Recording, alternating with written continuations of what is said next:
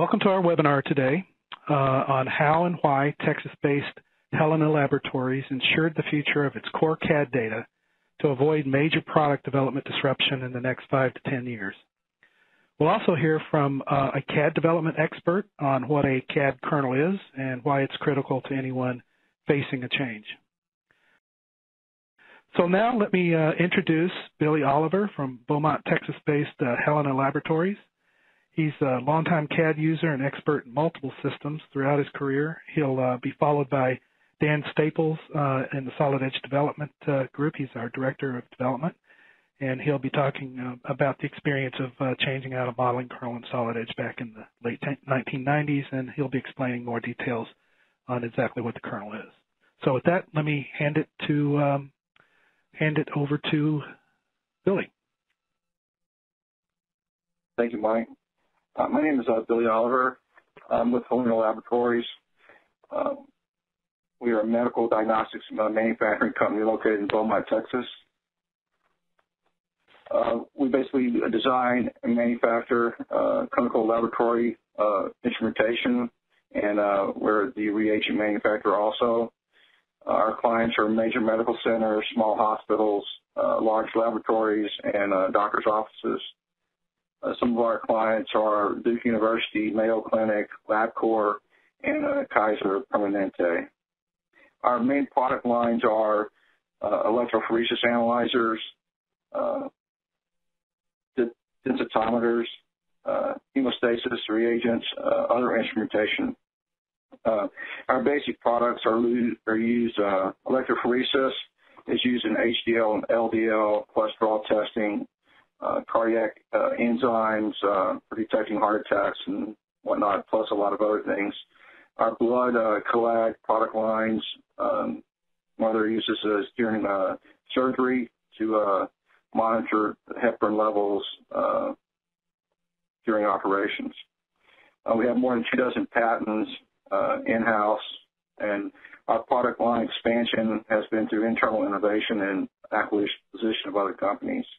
Our primary manufacturing center is here in Beaumont. We have about 800 employees, and we have subsidiaries and distributors worldwide.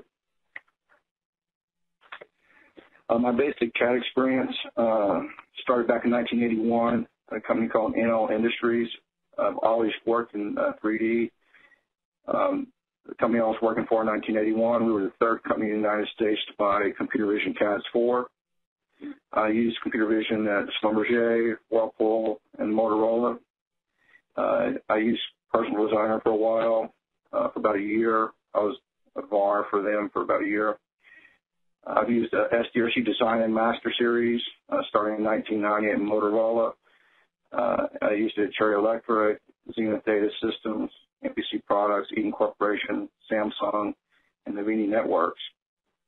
At Motorola, we were a CV house at the time in the late 80s, but due to computer vision fighting some hospital takeovers, their software began to stagnate, and they couldn't keep up with the industry. And we did an evaluation between PTC and SDRC side by side, and our division chose SDRC. I've used PTC Pro Engineer a little bit at Motorola, Navini Networks, and Point Innovation. My SolidWorks experience started back in 1995. Co-founder of a company called Palm Products. We were looking for design tools, and we ended up purchasing SolidWorks, but it was kind of by chance.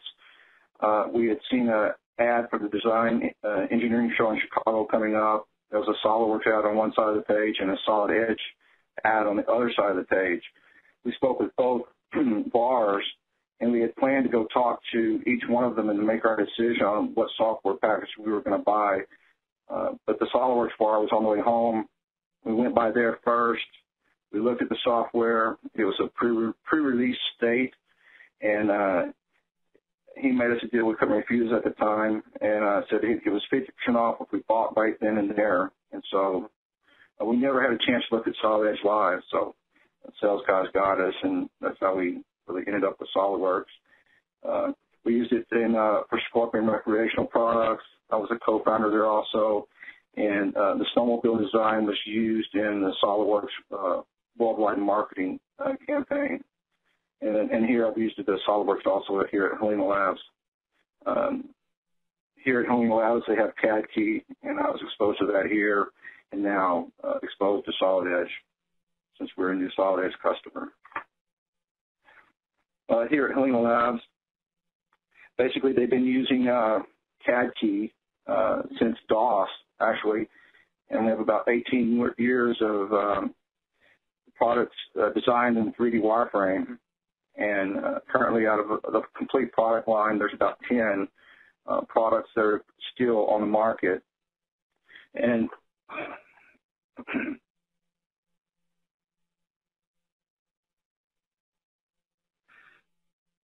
and the slide you're seeing on the screen is an example of the Spiffy 3K. It's a wireframe model on top, and on the bottom, those two smaller images are the wireframe imported in Solid Edge. The problem we had here at Helena is the products are still selling well, and we needed a path to update and modernize and stylize the existing products. Helena had been looking at a solid modeler for several years before I got here, and they had been looking at SolidWorks. They were familiar with it. Some of their vendors had it, and basically they hired me because of my SolidWorks experience, and we purchased SolidWorks here shortly after I came on. The problems we encountered with it, trying to bring our old data through, we tried in 2008 releases and 2010 releases using the feature recognizer in SolidWorks, but it just didn't work very well. The models that were created were really pretty poor representations. Really didn't create a real usable model for us.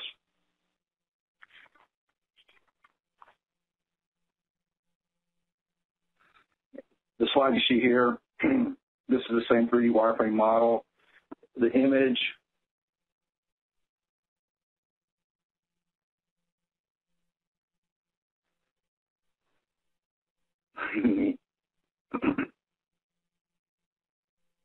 okay, the image you see on the top of the screen, the picture, that is on the left-hand side is the electrophoresis machine.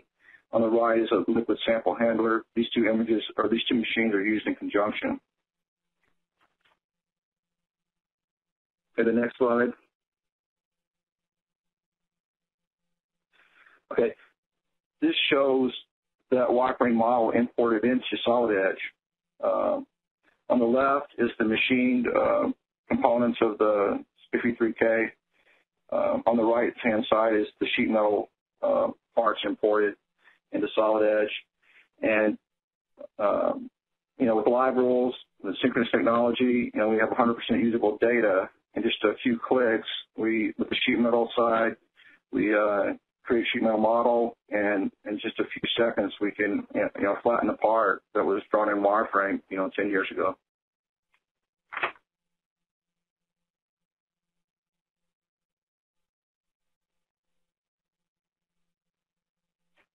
The effects of the kernel change on us here at Helena became apparent in right after the SolidWorks World 2010.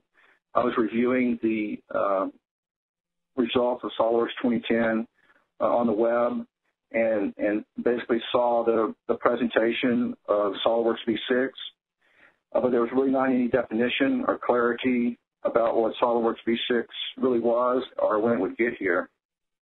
So basically, I was like everybody else. I went to the SolidWorks blogs.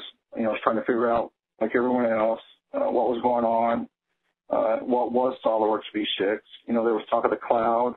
There was talk of CATIA Lite. There was talk of the softification of SolidWorks, and then the talk of the solidification of the SO. And really, there was a bunch of speculation.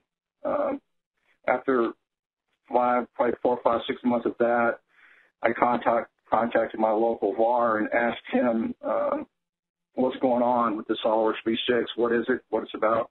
And he told me he couldn't tell me anything else that wasn't in the blogs. and he suggested that I call SolidWorks.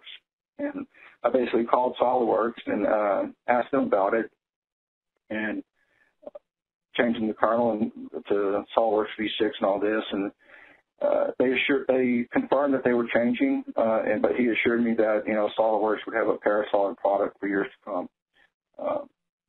The problem with that issue is, what are we going to do? As far as the reconversion being a big negative to us is, we've already been waiting since 2010. We really don't know what V6 is going to be. We don't want to wait another year or 2 years or 3 years on V6. We don't want to spend years and all these man hours becoming experts at SolidWorks Parasolid that's going away, or going to the cloud, or going to V6. And we don't want to put all this effort into a Parasolid model that in a few years, sometime in the future, is going to be moved to a V6 kernel and have to be possibly be recreated.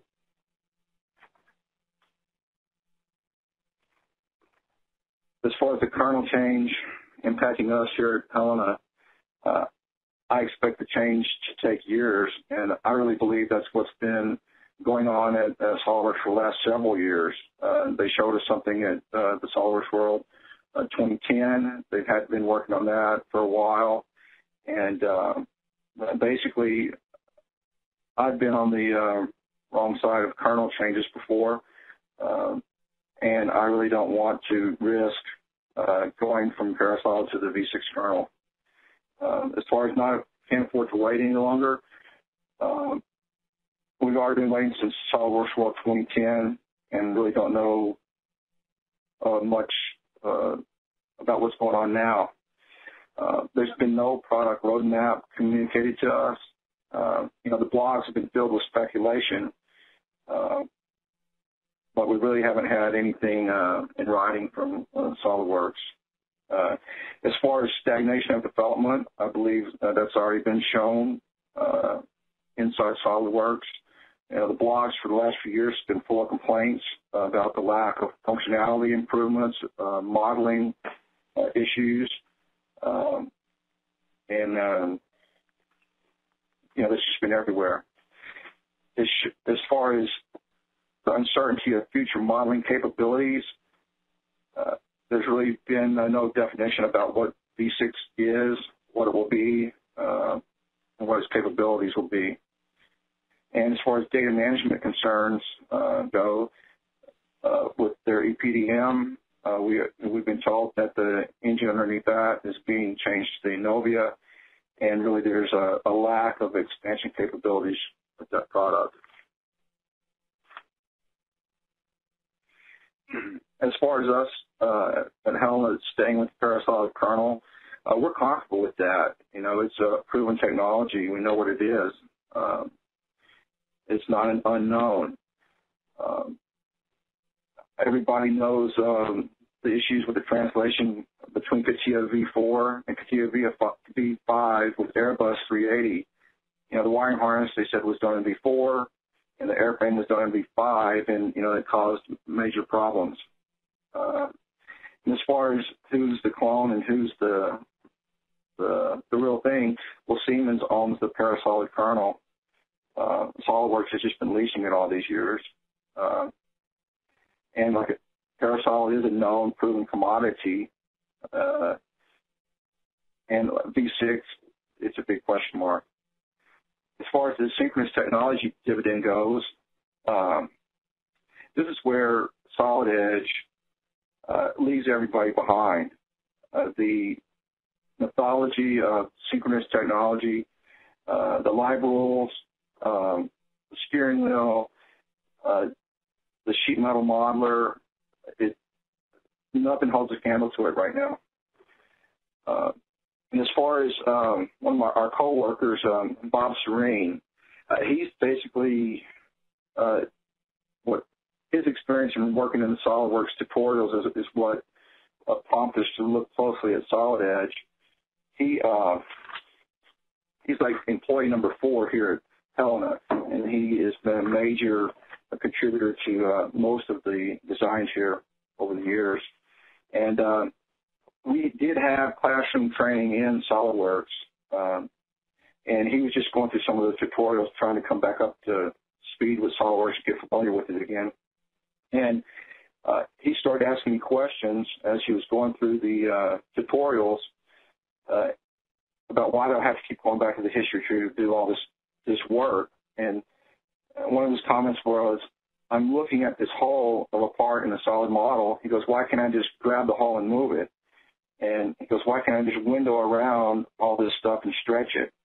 And I thought, you really can't do that with history-based modeling technology. And he basically felt like he was going backwards in his methods because in wireframe modeling, he was able to do these things. He could window stuff and stretch it. He could grab stuff on the screen and move it. And I basically had to keep telling him the methods that he was asking about were direct modeling techniques, and that SolidWorks didn't do that, and, you know, there was no sign of SolidWorks, you know, doing that in the future.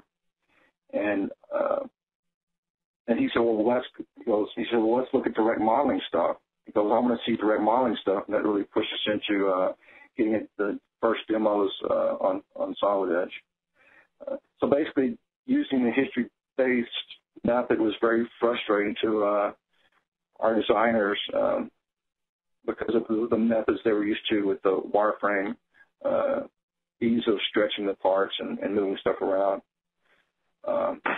And basically, ever since SolidWorks World 2010 happened, we have been trying to figure out what was going on with SolidWorks, and we never quite figured it out. And when we finally saw Solid Edge, we had a demonstration with Solid Edge, we decided to purchase Solid Edge. We had a meeting, and everybody said yes. And I finally, for the first time in like 18 months, knew for certain what our path was going to be, because I've been trying to figure it out ever since SolidWorks World 2010 and never really could. So I had a good, calm feeling and a feeling of certainty of where we were going to be a year from now, and it was a good feeling.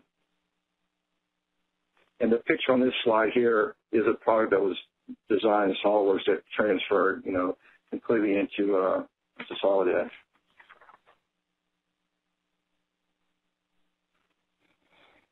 So Solid Edge at Helena, we achieve 100% conversion of the SolidWorks data into Solid Edge. We're using the technology today. You know, we bypassed this multi-year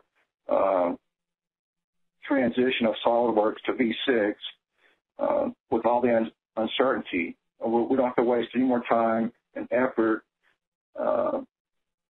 using a product that's going through a transition. The next several years that we'll be using Solid Edge will be all valuable to us 3 years from now, because we don't have to change anymore. With Solid Edge synchronous technology, we're going to be able to cut our design and edit time down tremendously. In synchronous tech, with the live rules, the interrelationship of the parts and the assembly, now Bob can window those parts you see on the screen and stretch them and pull them. The whole history-based process, the method is now gone. You know, and everybody knows that history-based modeling sometimes can be very tedious, especially very complex models, very large models, and with the regeneration problems and models blowing up. We'll now be able to salvage all this existing data that we have in our product line, the wireframe modeler, and we can import any vendor data, step, IDIS, whatever, and it's no longer a dumb solid like it was in SolidWorks. The synchronous technology dividend. I would suggest for those of you who haven't seen synchronous technology and lab rules, I would say go to the internet and look at some demo videos. This is a comment here from Matt Lombard. He's a big SolidWorks blogger. I followed his blog for years, and he posted this just the other day, and I agree with everything he's saying here. The Solid Edge right now, it is the best product out there for machine design, sheet metal models, drawings, live rules, the steering wheel, the inter-part relationships and building assemblies. And it's proven, just like what he says, it's now in its fourth release. It's parasolid. It's a tested method. Importing geometry, there's nothing that holds a candle to it. And I agree with the statement that he has here. Right now, there's no comparison to it at all. And that's why we switched. And that's all I have.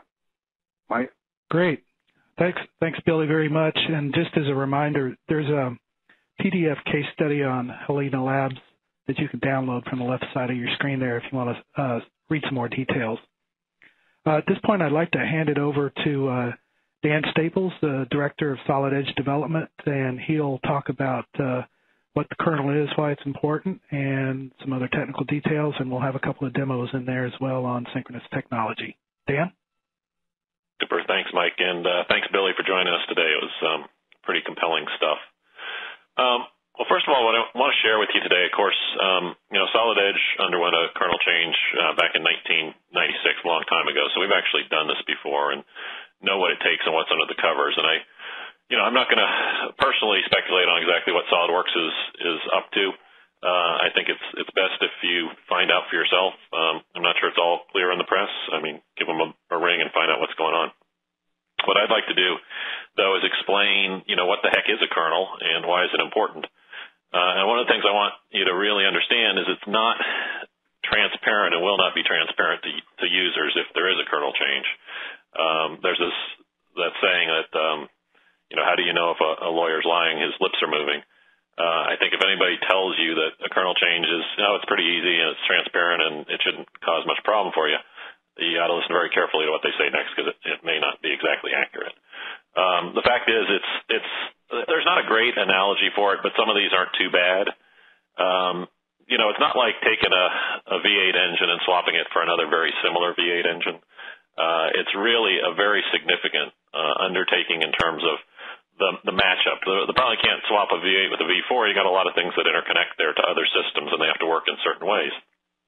Same thing with a variety of other things. So I'm an engineer myself, and I know all the folks on this call are engineers, and so I think you want to probably look under the hood and understand, well, okay, so I got Billy's story. I understand it's pretty compelling, but what exactly is this kernel, and what does it mean to me? So I want to explain a little bit of that to you because I think you want to just have some good understanding of this as you make your decisions going forward. So let's start with probably the least controversial piece of this puzzle, and that's two pieces of the heart of the CAD system are the 2D sketcher and the 3D assembly solver. So the 2D sketcher, this isn't the perfect picture for it. This is a schematic, but you make sketches in 2D, you put dimensions on them, you edit the dimension values, and they update. Well, that's actually not done by, generally speaking, the CAD vendor, by SolidWorks or Dassault or whomever.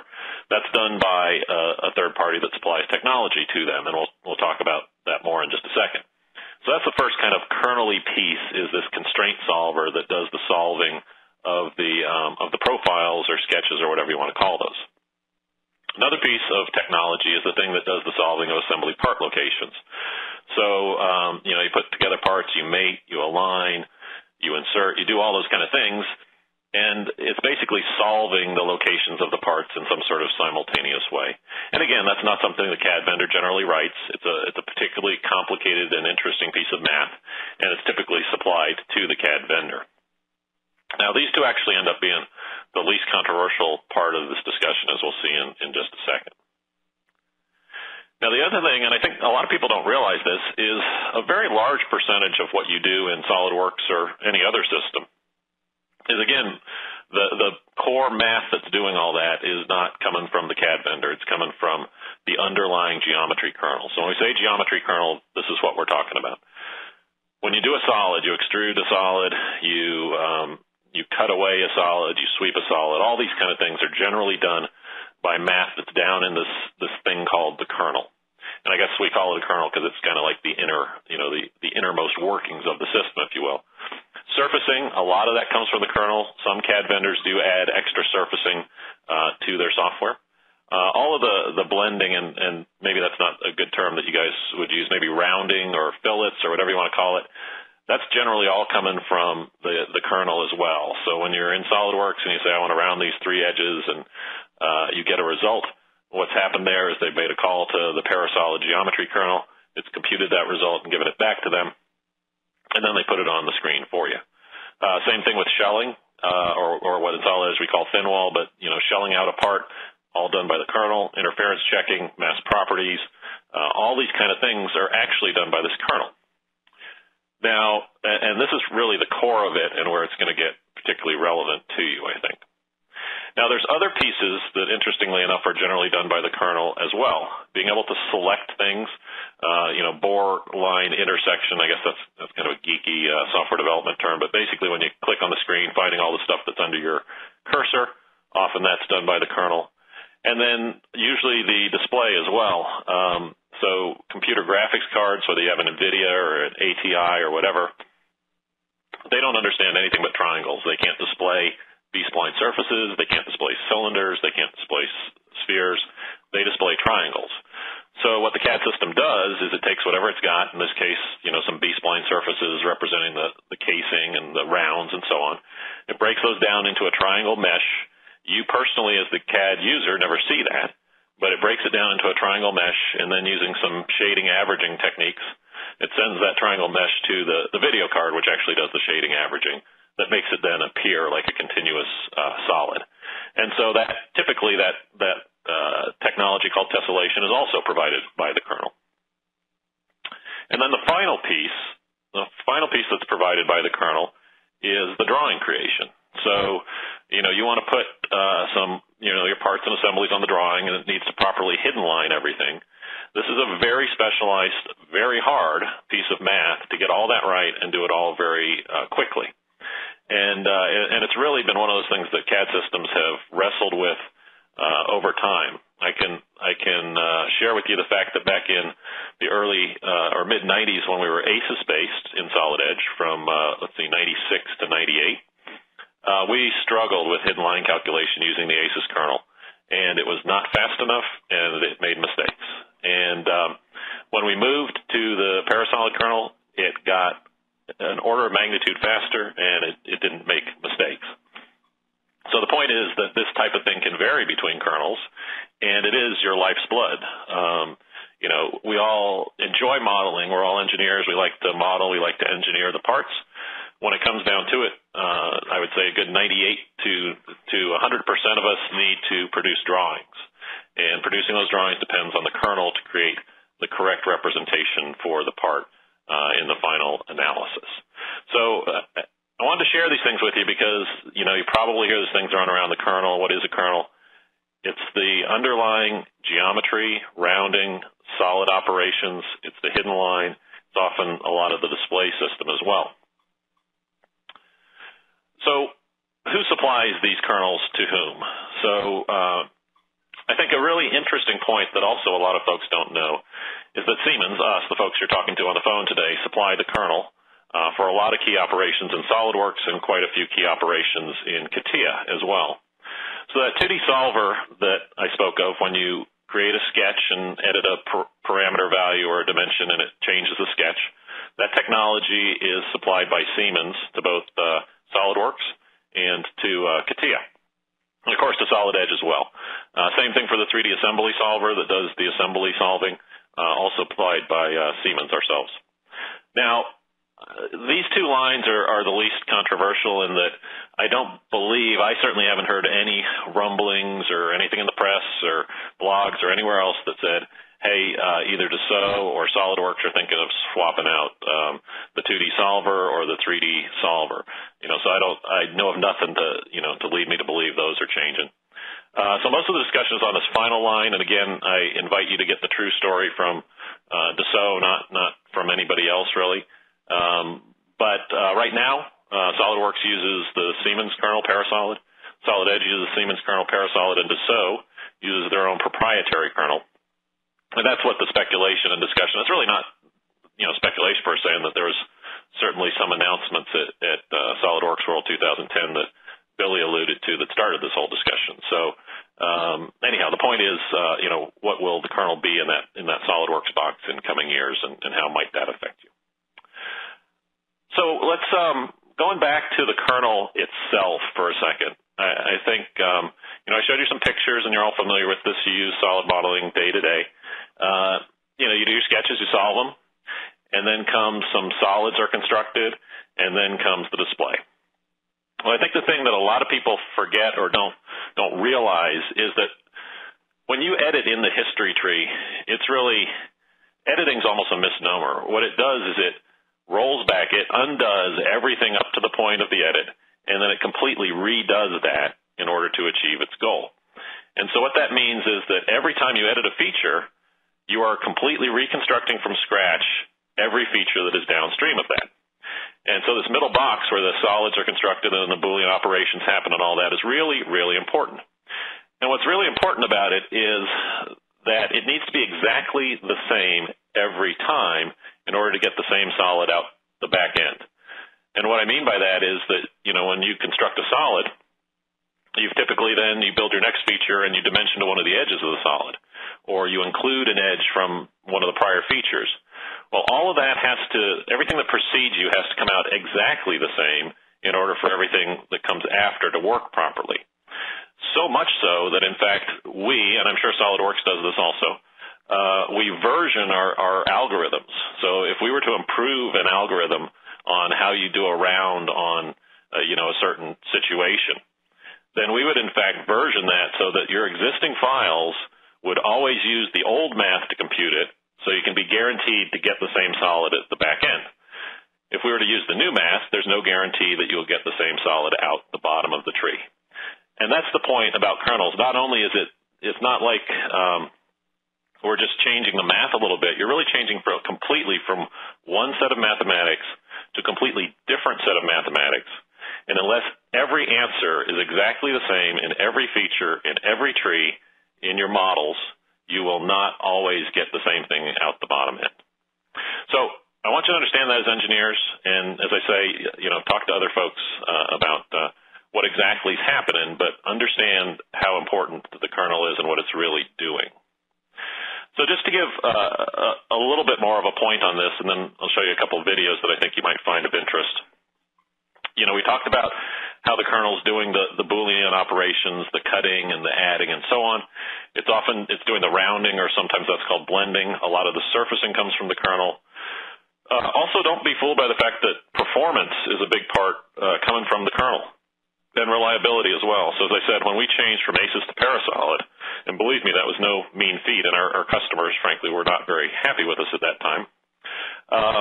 It was, it affected, in our case, we were moving to a better kernel. Performance got faster and more reliable, and that was a great thing. But we did have certainly a lot of issues with the history tree and getting the same result out the bottom of the tree, and it's just factual that that's going to occur.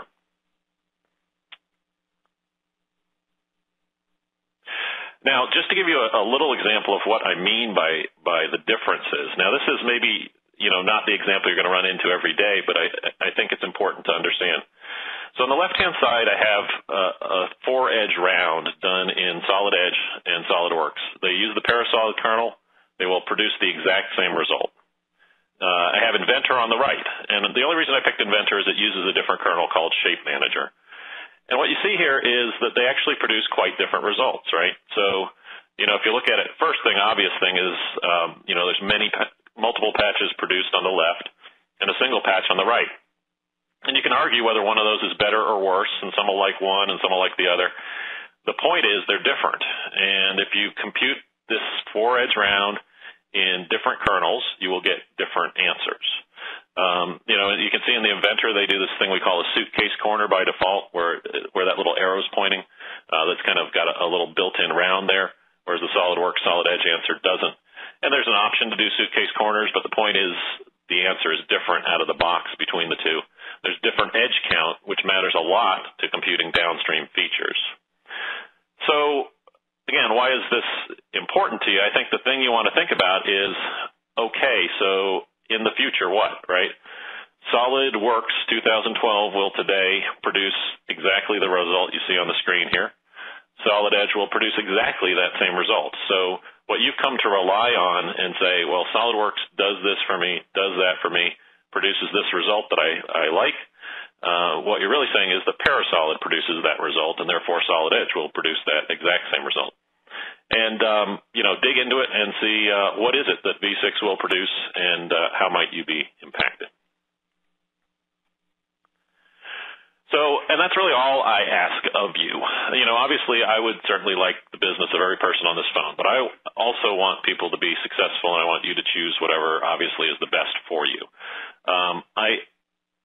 I'm also interested in the CAD industry, doing well, being known as people of high integrity and so on. I think it hasn't been clear exactly what's going on with Dassault and SolidWorks, and I would love if they would just write up and make it clear. But if not, I'd say go, dig into it, ask them yourself, find out exactly what's going on and figure out how it's going to affect you.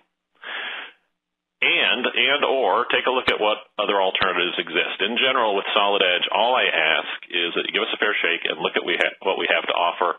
People who do, like Billy, generally find, hey, maybe I didn't look at it because it wasn't the most popular, but holy cow, now I'm really glad I did because it's providing me a lot better functionality and I'm able to do my job more quickly. So you're both, ensuring that investment in sort of your Parasolid and keeping that proven functionality, reliability, and performance. And at the same time, if looking at Solid Edge, you got to realize you do have the best of both worlds. If you want to be a completely history-based person, Solid Edge has complete history-based, setup just like SolidWorks does. If you want to take advantage of synchronous technology and what it brings to the table, then there really is no comparison, as Billy said. So in that respect, what I'd like to do is take you through a couple videos because I do want you to be able to see a little bit of what we're talking about when we say, well, the additional benefit of Solid Edge is in performance around synchronous technology. What does that mean? And so with this particular video, we'll take you through, and it's going to be narrated online. You'll hear it. I'm going to not be speaking for a little bit while it does its thing. But it'll take you through editing the same part using a history-based technique, and we're using Solid Edge because it has a full history capability, and taking that same set of edits through using synchronous.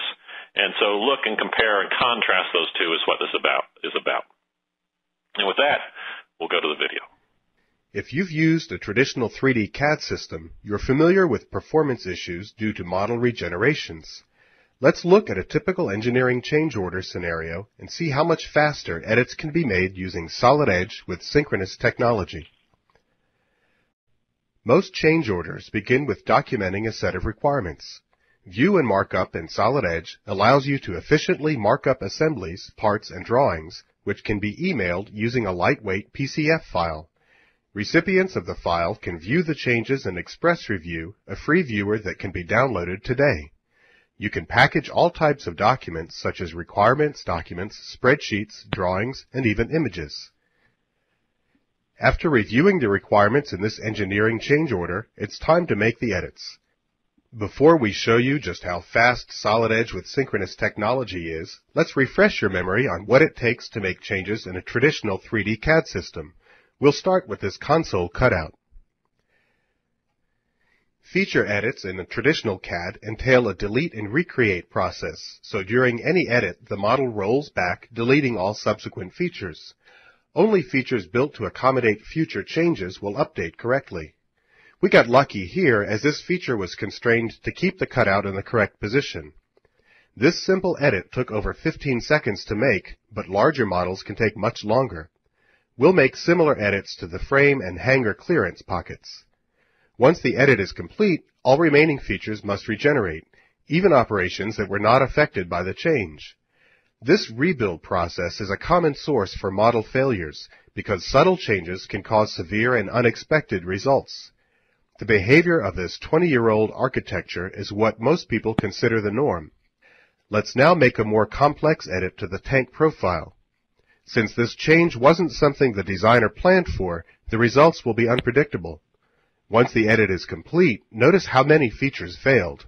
The original designer didn't build the model in anticipation of such a change, and this is a classic problem found with traditional CAD technology. During the regeneration process, subsequent features are bound to break. Imagine the number of steps required to fix all these features. Creating models flexible to changes in a history-based system takes a tremendous amount of pre-planning during the construction phase so that edits will give the correct results. As we see here, the model wasn't built to accommodate even the simplest changes, and if you did not originally create the part, you have to untangle someone else's mess before you start. Let's now see how Solid Edge with synchronous technology eliminates these issues. We'll make the same changes in Solid Edge so comparisons between the technologies can be seen. An initial difference is how models are edited directly. With this approach, changes are made directly to the geometry so you can edit in the most convenient way. Simply drag a face or add 3D driving dimensions. Remember, the edits with traditional CAD took a while to recalculate and lots of additional time was required to fix failed features. But using Solid Edge with synchronous technology, these edits are done in just a few seconds. The edits you see here are happening in real time. When you need to make fast, reliable changes, there really is no better system than Solid Edge with synchronous technology, even with parts coming from other systems.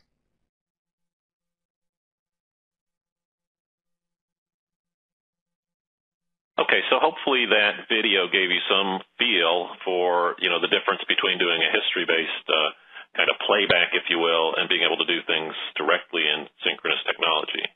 And obviously there you see what we mean by performance. But again, you've got to put in your mind as well the fact that that replay of features is just what I was talking about earlier. In a different kernel, it's not going to necessarily replay exactly the same, and the results won't necessarily be the same. But right now, let's just focus on that performance aspect, which I think is really bringing people like Billy a lot of value to what they can do. Now, the next video, I think, is really interesting, and it shows the same thing several times, but I think it's important, actually, that it does, because it's something you've probably never seen before. You're probably sitting there going, okay, well, this is all great, but what do? I got a bunch of SolidWorks files. I got a bunch of SolidWorks drawings. How can I really reuse those in Solid Edge? And what you're going to see, now I know it's, it's voiced over, so it's going to explain it, but get this in your head first because it is kind of surprising. You're going to see us take a SolidWorks model and bring that into Solid Edge. We can open SolidWorks models directly.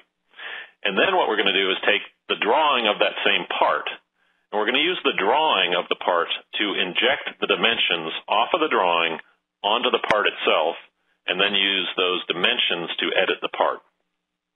So, again, you're going to see actually the solid model and the drawing sort of merged, if you will, where the dimensions, the manufacturing dimensions off the drawing are pushed into the solid model, and then the solid model is edited with them.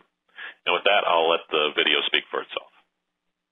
In this demonstration, I'm going to be showing you how Solid Edge preserves 3D intent from imported 2D drawings to imported 3D models.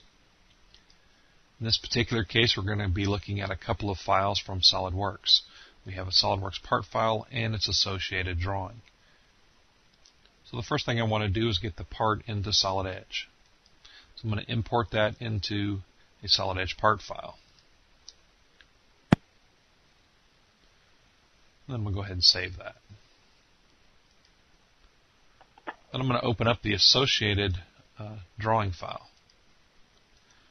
And we can look at the translation wizard. You can see that we get a preview. We can see all the layers that are involved. You can map all of the different aspects, such as the line type to a Solid Edge line type, and line colors to line widths. Once we have that in a Solid Edge draft file, we want to make note of a couple things. For instance, the drawing scale. You can see that the scale is set to 1 to 5. There's also a detail view that is 2 to 5. And that'll become important later as we go through this process. Now keep in mind I'm showing you this on a couple of SolidWorks files. This would work on any imported geometry, such as something from ProEngineer, Mechanical Desktop, or Ideas, just to name a few. So I'm going to turn off the GD&T and the border layer so that we're just looking at geometry and dimensions. And what I'm going to do is run the create 3D command. What this is going to do is allow me to associate this 2D geometry to a 3D model, in this case the imported model. We want to make sure our options are set to include dimensions. We want to take along the linear, radial, and angular dimensions. And then we also want to define the scale, which is set correctly here. It's 0.2, which is 1 to 5. The front view is the primary orientation. So we can just begin selecting views.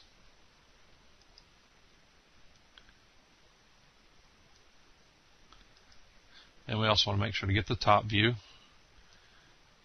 and add those to the geometry.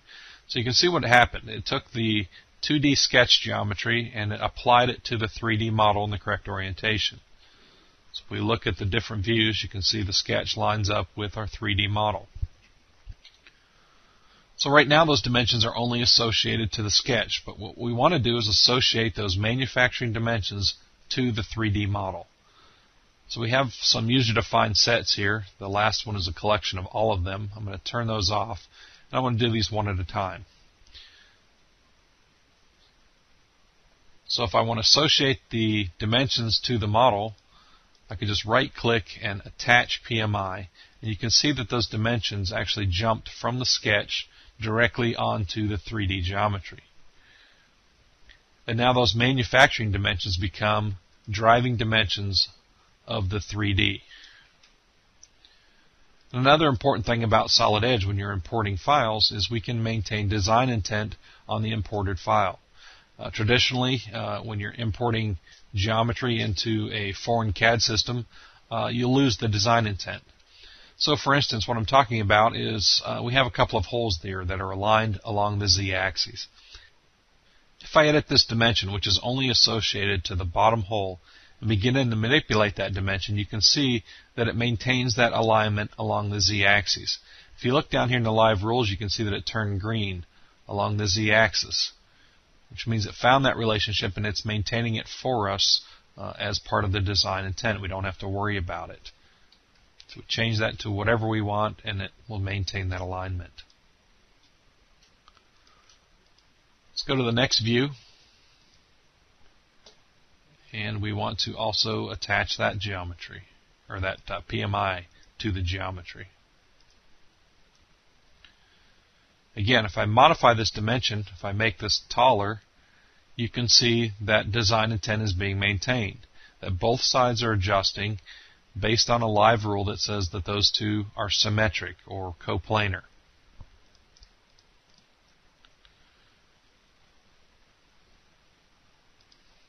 I also want to attach the PMI from the top view. See how it moved down, migrated to the 3D geometry. And once again, I can take advantage of these dimensions. I may want to lock this dimension. I always want this to be 25.4 millimeters wide. If I modify this dimension, watch what happens. You can see that the rib on all four sides, or all four corners there, is moving. And again, that's design intent. I want that to remain symmetric all the way around. And it does that for us automatically using those live rules.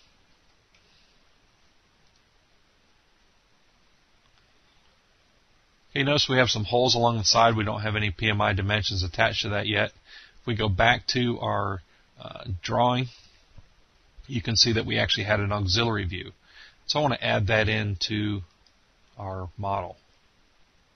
Scale's the same. Just run the command again and it brings it in there.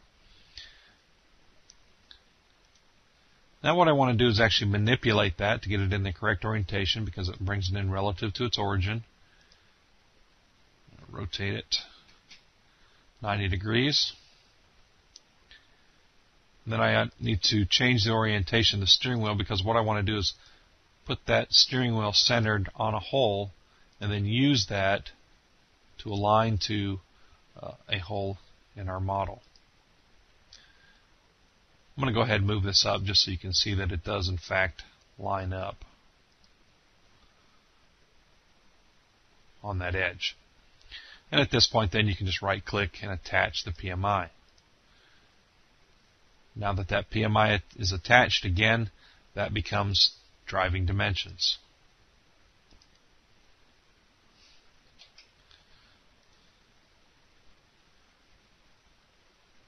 And then finally, I had a detail view, an enlarged detail view of this particular area up here at the top.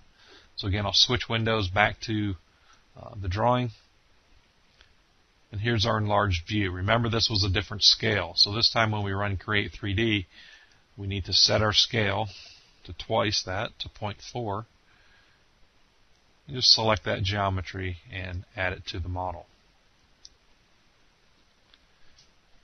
Again, we'll reorient the steering wheel and reposition it. Make sure it's on the end. And then I'm going to move it in plane up to this endpoint. And then I'm going to attach the PMI dimensions to the model.